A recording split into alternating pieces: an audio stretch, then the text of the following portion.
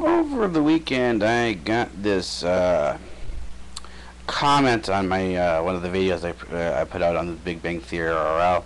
It has to do with Jessica Alquist, the random bit known as Jessica Alquist. I went to take a look at this page. It was a guy named some other random bit name, Nerd Wonder. And you look at his channel, and there's basically no information on the guy. It's functionally a bitch fest of how horrible his life is, and it's basically an entire channel of rants. And apparently, this person's an atheist, and he's not afraid to tell you that. But it's so filled with complaints that. In terms of complaining videos, all it is a bunch of whiny. So if you like whiny stuff, whiny random stuff, then that's fine. But I am gonna. His comment was, "Search for Jessica Alquist and you get 6 pages of this guy," and he leaves it as a question mark. That's his comment. So I'm gonna reply to the comment, and it's gonna be tiled the random clump known as Jessica Alquist.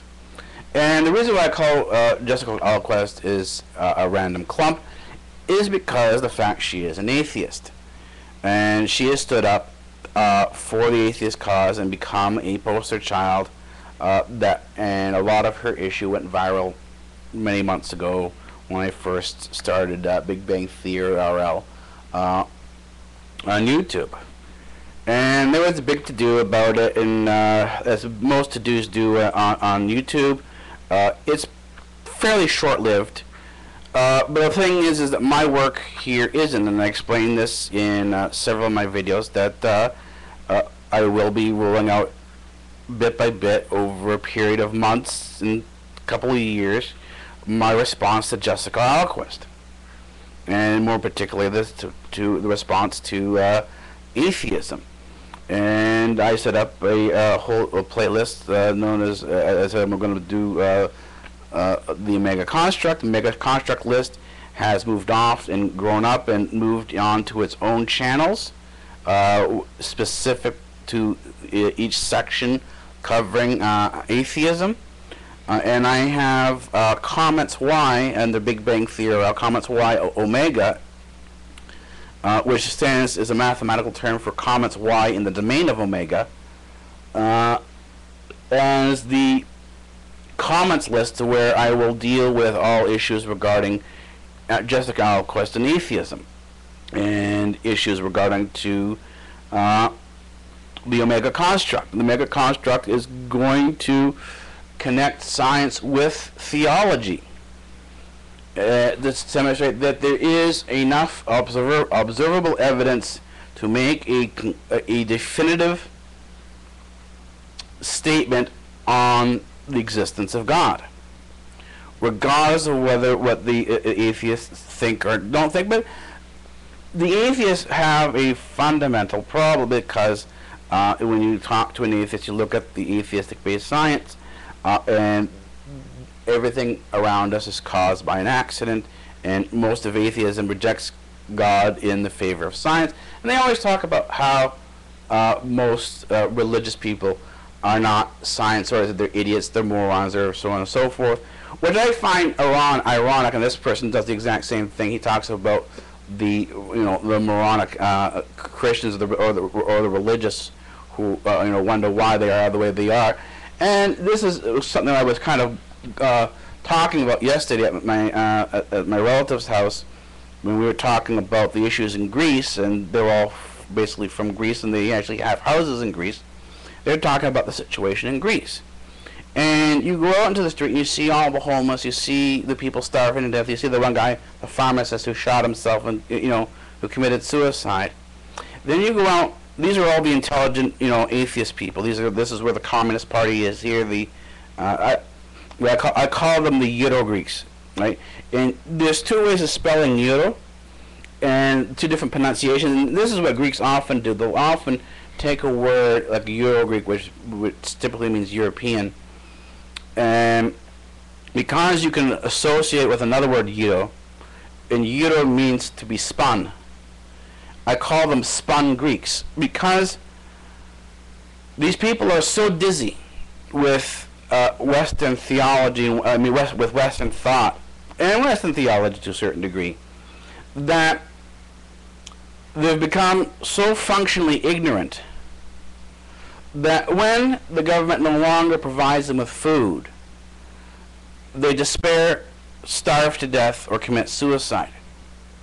Yet, if you go out to the country, and we go into, let's go back to the beginning of atheism, and the issues of Jessica Alquist, and the theory of evolution, and Darwin's concept of survival of the fittest, then we see the people who survive these cases, these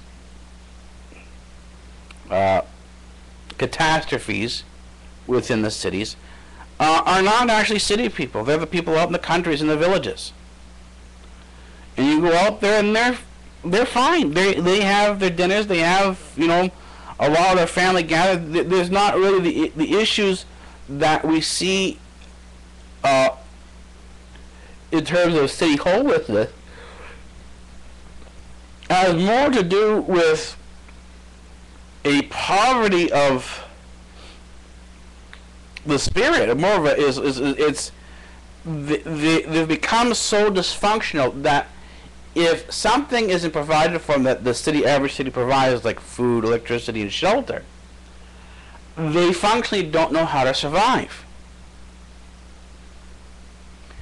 And so if you want to go back to the survival of the fittest and ask, well, who's the fittest? Well, it's certainly not the city people, and it's certainly not the intellectuals, because they're the ones starving to death now.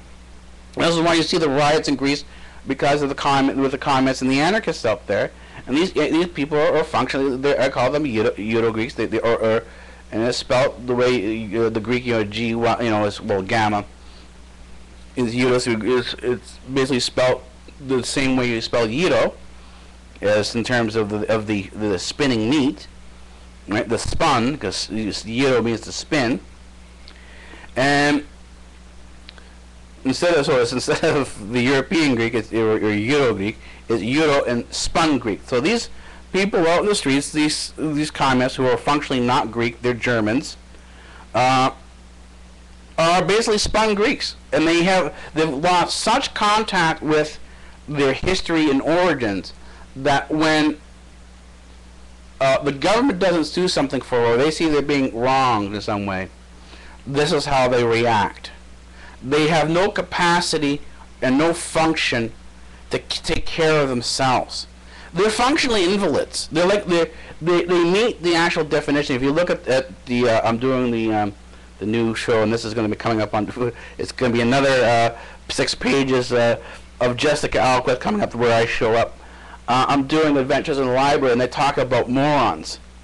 Well, basically, most communists and socialists, these intellectuals, because they can't feed and take care of themselves functionally, they fall within, even though intellectually they have an intellectual capacity, their actual living capacity is they meet the definition of moron.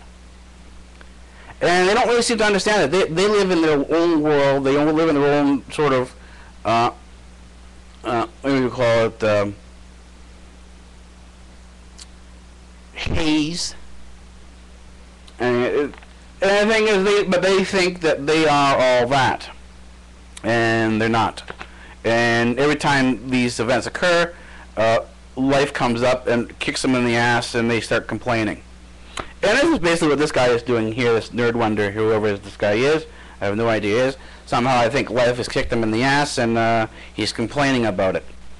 And that's all you see on his YouTube channel, is his complaints about how life has kicked him in the ass. But as for Jessica and this whole issue about her stance on atheism, atheism is based on the concept that the world was an accident and everything is random and so on and so forth. Well, if this is true, if let's take the argument for its own sake that everything is an accident, and accept that an atheist who wants to be an atheist can be an atheist. If you're in a free will society, and I certainly believe in free will, this is part of my theology, and I can demonstrate this part of my theology, and I'm going to be demonstrating this as part of my theology. This is why BigBangTheoryRL kind of exists, and this is why BigBangTheoryRL is in many senses connected to Jessica Alquist, because she chose to stand up on atheism. Atheism is an existential philosophy. It has now become a religion because there's no proof for it. Someone says, well, we don't have to prove that atheism is right. Well, yes, you do have to prove atheism. If you stand up and say the sky is red, you're going to have to stand up and prove it. If you make a statement, it's up to you to prove it. You don't. I don't have to prove that the sky is red. Why should I care what you say? And more particularly, if you're a random bit and everything is random, who cares? It's all random anyways. I mean, this you know, I'm going to give atheists their due and say, well, if you want to be an atheist, fine, then you're a random bit. And most random bits you can't put together a proper sentence. You can't do anything because it's all random. Your degrees are worthless. Anything you say is worthless because it's all random. So the random noises coming out of the atheist community, which attempts to form a intellectual thought, which always stays random and really doesn't make much sense if you start sitting down looking at it. Will always insist on its own existence simply because of the ego that exists within these random bits. And when you really look at it, there's nothing there. So I will continually call Jessica Alquist and all these other people random bits because that's what they are. They're random bits and random clumps. Nothing more, nothing less. But the thing is, if Jessica Alquist wanted to really stand up and this is on the search issue, stand up and be recognized as the poster child for atheism, then I'm actually doing her a favor because I am continually talking about this. I'm talking about science. I'm talking about religion and theology in here on a regular basis. And things are going to be developing more along this line anyway. So if she wants to be this, then every time I pop up, her name pops up as well. And her name, so anytime I do work, her name will pop up. You type in Jessica Alquist, my stuff pops up, and I'll be talking about her stuff, her atheism, her poster child for atheism, and so she's going to be getting this. You know, this is what she wanted. The fact that she actually hasn't produced anything, and this is what you see on the search engine, she hasn't produced anything, speaks volumes. She's a random bit. And most atheists out there are random bits. And they can't argue otherwise because this whole concept of random bits is their own philosophy, their own religion, their own theology. And basically, for those of you who are atheists, you are now a religion. Thank you. You know, congratulations, you now have a religion. You have no proof, you have no reality. The science that you claim to be yours is now obsolete. It was fine back in the 1800s when you called it when it was modern science, you know. But modern science at the 1800s are over. Modern science is no longer modern science; it's classical science now. Well, so, you know, as I said, I believe in free will. You have the right to make any choice you want to make, and if you want to be a random bit as an atheist, then fine. You know. My perspective is I don't see why you need money. I don't see why you need a house. I don't see why we should, you know, as these, if you're a random bit atheist and you're asking, oh, we should care about humanity. Why? If everything is a random bit, then who cares? And, you know, take the view of the nihilists and of the anarchists. I mean, the ultimate view of an atheist is anarchy and nihilism, and that's the way you should be viewing things. You know, go destroy yourself. You know, if you don't exist, then who cares? You know, smoke whatever you know, drink, go party, have a good time, do whatever you want to do. You know, kill people. You know, do whatever you want because it's of no consequence. If you're random, and you can't get order out of random, that order doesn't spontaneously pop up. random stays random, and this is well known within physics. That and this is well within the Newton laws of physics, the Newton laws of motion. An object in motion tends to stay in motion unless another force acts on it. Right? That's standard Newton. Right? Conservation of mass, conservation of energy. Right? You can't create something out of thin air. And most of the equations in physics are based on this principle, and you can't violate this principle. So if random is the way things are for you, then random is the way things are now for you. So random is as random is. And that's sort of the comment for Jessica Alquist and the random bit that Jessica Alquist is. And for the rest of you random bits out there, leave a comment. I will respond, but I don't think you're going to understand what I'm going to say, because everything you say is random, and everything I say to you is also random. So who cares? Anyways, I'm going to continue on with it. I'm not random. That's not my choice. But if your choice is random, fine. You know, these are your choices. You have the right to make your choices however you want to make your choices. You know, but I also have the right to make my choices, and my choices. I'm following my research. I'm following what my observations tell me. And my observation telling me is that science is not random. The world is not random. I see order in the periodic table, as did Mendeleev. I see order in physics, as did Sir Isaac Newton, who was ironically not an atheist. Same thing with same thing could be said for Einstein. He found order in the universe. He was not an atheist. I would say that Richard Feynman was more of an agnostic but he was certainly not an atheist. If you look at what he did, I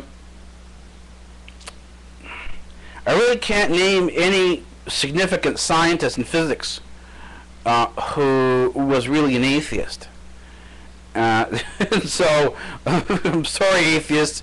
You're not science. You're not science-based. You're as I said, randomness, and that's all you are, and that's all you will remain. These are not my choices, and so my choice is I've seen enough from my observations in science that I am willing now to take the leap with the Omega construct and connect science with religion and into theology, and this is going to be something that's ironic, not really ironically revolutionary, but also something that many people of other different religions will find troubling, because just like in physics, while you have many different views and perspectives of things, the reality is often more often than not one thing and one thing only. Just the way the philosophers of ancient Greece and Buddha understood there weren't multiple gods, there wasn't there wasn't a polytheism but a monotheism, and paved the way from the early primitive polytheism into the more the basis of the civil world, which was monotheism. Anyways, I will leave you with that, and this is comments Y in the domain of Omega construct. Alright, take it easy.